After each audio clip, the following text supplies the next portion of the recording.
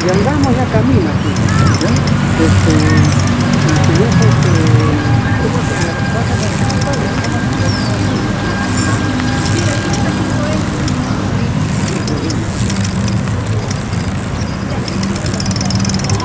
Laguna, ¿no? La laguna que esté ahí. Claro, la laguna es un grupo de mar.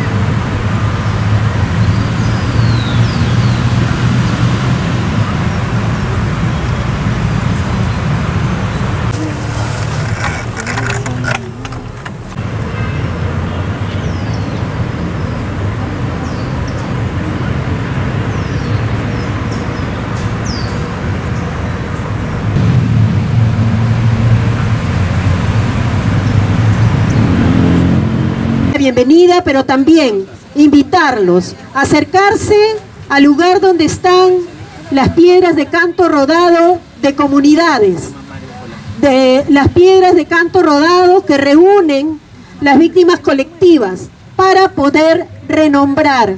Hoy día también es una jornada de trabajo y de solidaridad. Vamos a tomar un plumón y vamos a acercarnos a las piedras de canto rodado colectivas que reúnen a víctimas colectivas para poder escribir los nombres, para poder el sol, el tiempo, la lluvia, el viento, hacen que los nombres se borren. Y vamos a hacer también esta jornada hoy día de trabajo como parte de este espacio de solidaridad, como parte de este encuentro y este abrazo en defensa del ojo que llora. Y sus ofrendas, por favor acercarlas al centro, ¿sí? Hombres, las víctimas colectivas están reunidas en este espacio con piedras de canto rodado grandes, y para cuidar este espacio de memoria,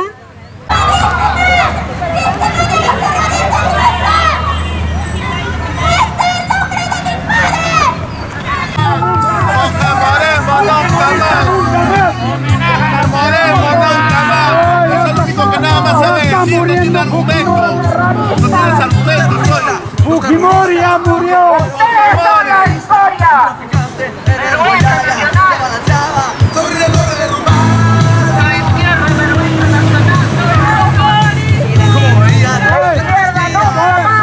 Tu papá Fujimori.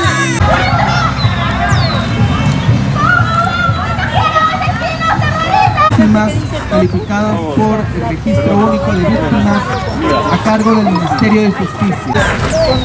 De los 34.230.000 de verdad a la que se sumaron artistas, empresarios, están escritos los nombres de personas desaparecidas. Reparación para las víctimas y sus familias, consideramos que el memorial El Ojo que Llora desempeña un papel crucial en el proceso.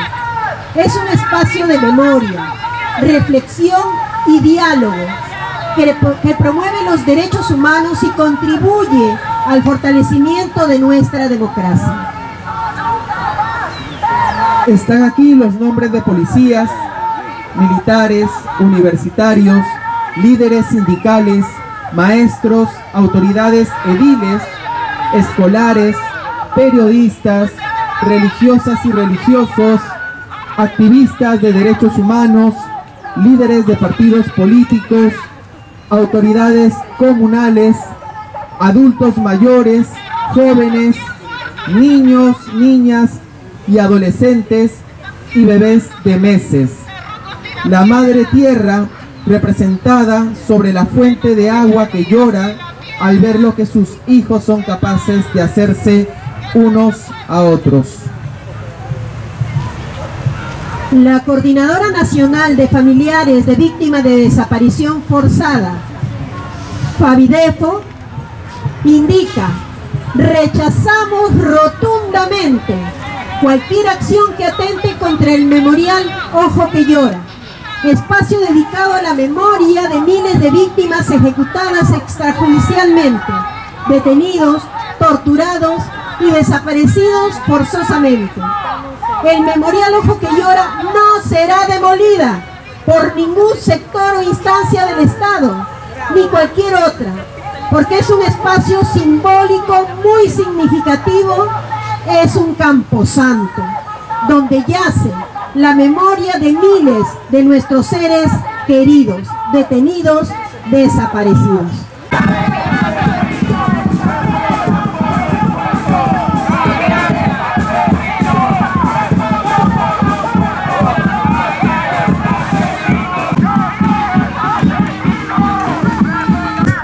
De cada ser humano y lleva el nombre de cada uno de nuestros seres queridos. Tenemos miles almitas que yacen en estos cantos rodados que van formando una espiral como diciéndonos: no lloren, no tenemos tumba, aquí estamos con ustedes.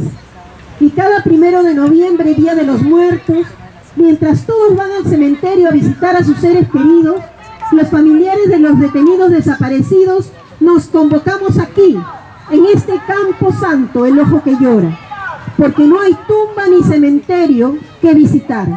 Es aquí donde encendemos la vela y le colocamos las flores a cada canto rodado que lleva el nombre de nuestros seres queridos.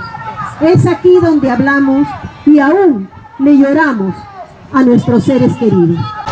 Del Ministerio de Justicia y Derechos Humanos, y que entre los más de 16.000 nombres inscritos hasta ahora figuran la mayoría de los 1.481 integrantes de las Fuerzas Armadas, de los 1.193 miembros de la Policía Nacional y de los 1.647 integrantes de comités de defensa, asesinados por los terroristas durante ese periodo. Desde su inauguración en agosto del 2005, el Ojo que Llora ha sufrido 8 ataques físicos y ni aún durante el confinamiento obligatorio a causa del COVID-19 dejaron de registrarse atentados en su contra. Hubo expectativas de lograr su protección al ser declarado Patrimonio Cultural de la Nación en enero del 2022.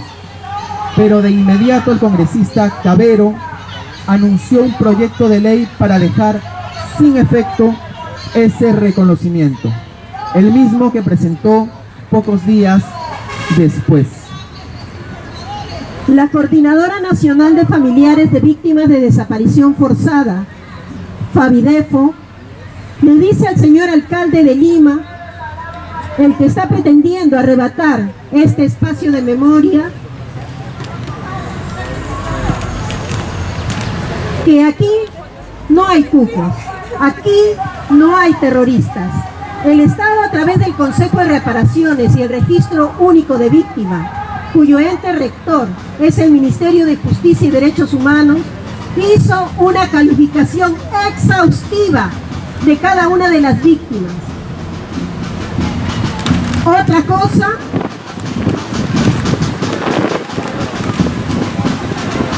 es que la derecha, el fujimorismo y sus aliados vean cupos por todos lados y se inventen historias de terroristas en el Ojo que Llora o terroristas en el lugar de la memoria. A ellos les decimos, señores, atiendan y solucionen los problemas más álgidos de nuestro país, como el hambre, la desnutrición, la delincuencia. Garanticen la seguridad ciudadana y dejen de amenazarnos con quitarnos los espacios de memoria. El Memorial Ojo que Llora es patrimonio cultural de la nación. Por consiguiente, ya no es solo un espacio de las víctimas y sus familiares, sino de todos los peruanos y peruanas que se interesan por conocer el pasado, fomentan el diálogo para fortalecer nuestra democracia.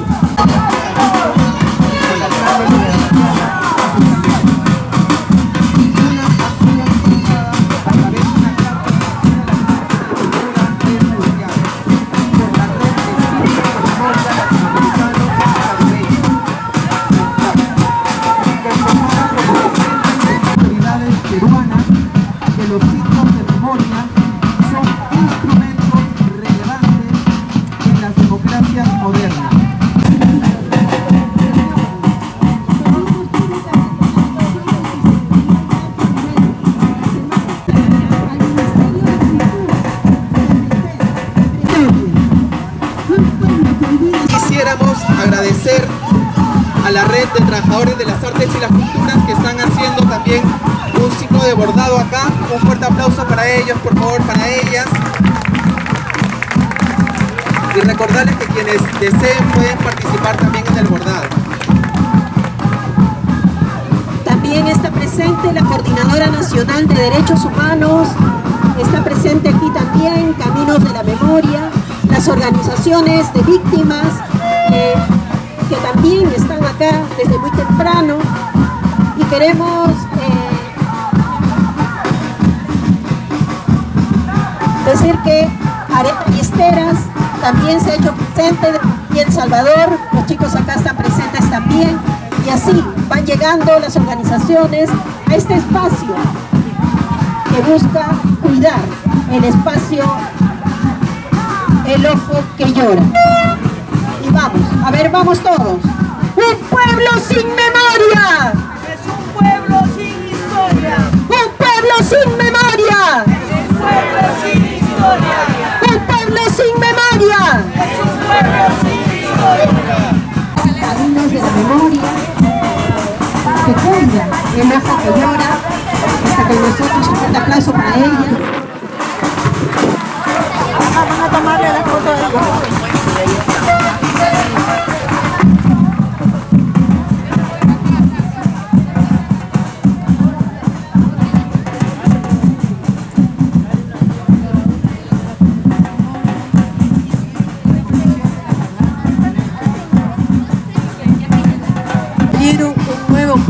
Tiempo exigiendo justicia.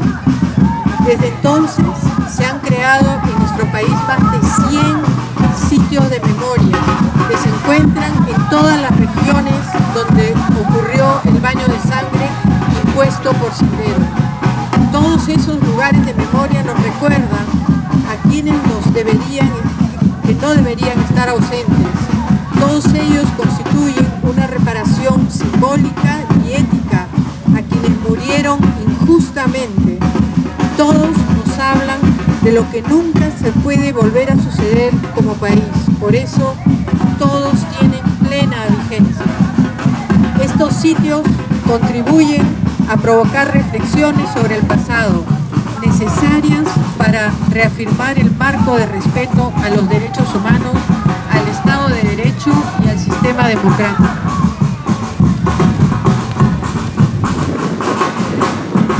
Lika Mutal creó este lugar de memoria, el ojo que llora, que significa tanto para tantos y tantas. Aquí hay miles de personas, mujeres, hombres, niños, niñas, autoridades, policías, militares y ronderos. Tienen sus nombres escritos en cada una de esas piedras. Aquí se les recuerda y les damos vida en nuestros corazones. Lo mismo que hacen tantas otras personas en los más de 100 sitios de memoria alrededor del país. ¿Por qué tanto encono?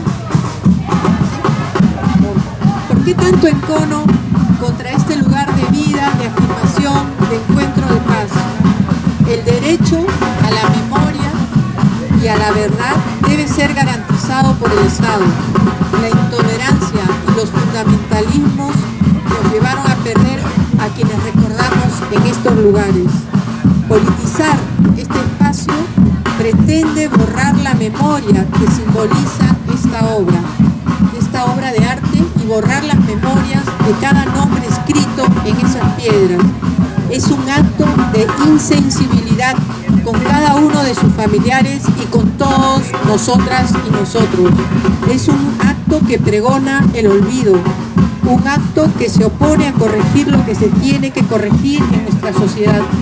Pretende sepultar la historia y la memoria bajo una losa deportiva.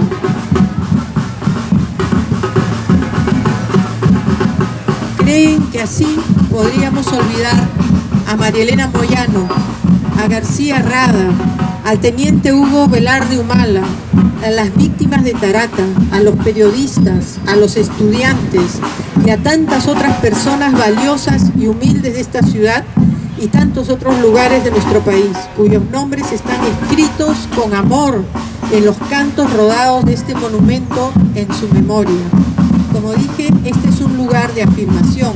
Aquí estamos de pie frente a todo fundamentalismo, honrando a las víctimas de la barbarie y defendiendo su memoria.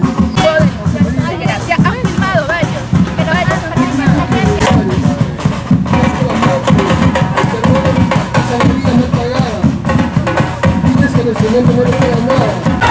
No podrán borrar la memoria. Defendamos el lugar de la memoria. Un pueblo sin memoria es un pueblo sin historia. Un pueblo sin memoria. Un pueblo sin memoria. Es un pueblo sin historia. las autoridades de turno de aquellos tiempos, aquellos que han vendido armas a Colombia, a la guerrilla, a la FARC, mandaron matar a los campesinos, por ejemplo, los campesinos de Ayacucho, específicamente me refiero al de Caso Cayara, donde los campesinos han ido a cosechar. Entonces, allí los siguieron y los mataron sin piedad los militares a todos los campesinos. De allí murió mi padre, ahí está uno de ellos, un campesino de 55 años que ni siquiera sabía leer ni escribir. No vamos a conocer o no vamos a hacer conocer a nuestros hijos, entonces esto va a seguir continuando. Nunca más este tipo de atropellos por ninguno de los bandos, más que nada de los militares, que ellos decían que nos defendían, que defendían a los campesinos. Entonces, nosotros tenemos que defender este ojo que llora, porque aquí por lo menos encontraremos la paz al ver que hay algún nombre de nuestros padres que hasta hoy día no encontramos. Entonces allí encontraremos, aunque sea simbólicamente. Nosotros defendemos este ojo que llora. Yo vengo desde Ayacucho para ver esto. Gracias.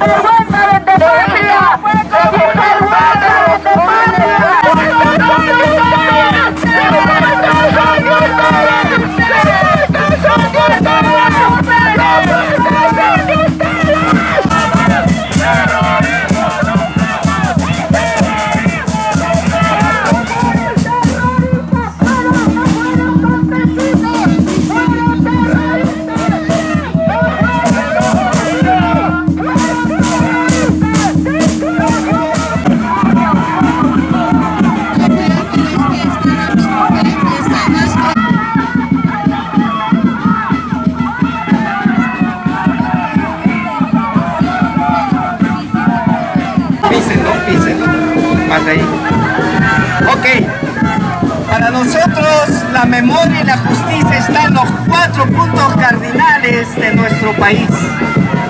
El ojo que llora es una expresión que tenemos nosotros con la fuerza que tenemos y de lo que creemos, hacerlo brillar hasta el rincón de nuestro país, de nuestros pueblos. Como un gesto, nos vamos a acercar y vamos a poner nuestra mano en una de ellas. Y así sucesivamente. Nos acercamos y ponemos nuestra mano. Unan. Júntense. Júntense. Estamos más que unidos. El ojo que llora es más que un monumento. Es la memoria histórica de muchos hermanos y hermanas que hoy nos están hablando. Y vamos a estar entonces en este momento de silencio.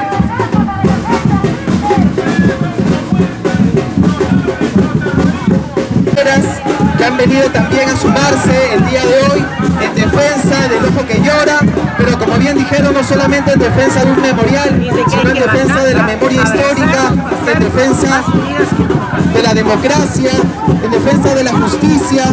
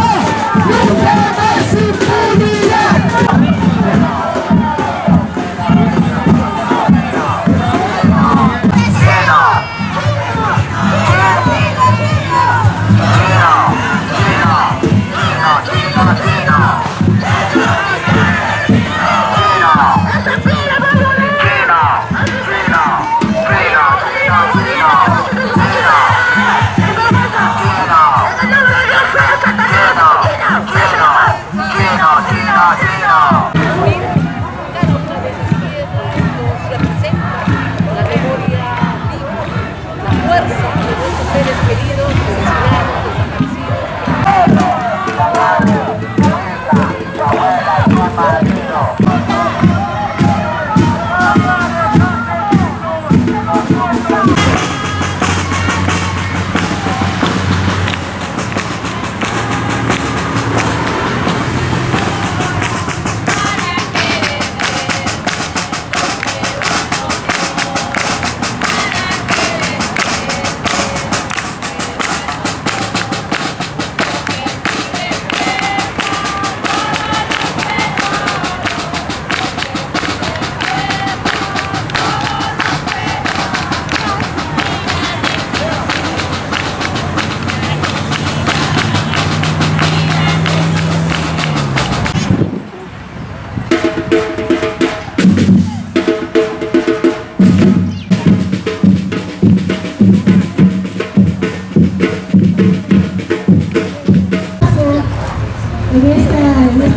laberinto que termina en un espacio especial. Para este espacio que reúne a nuestros familiares, que reúne al país. Es un espacio de reparación simbólica.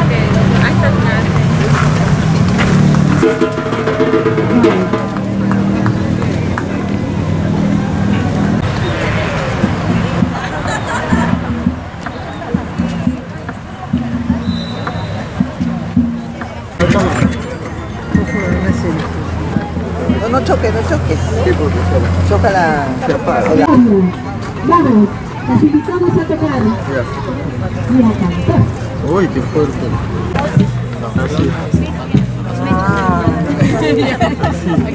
Que ten cuidado.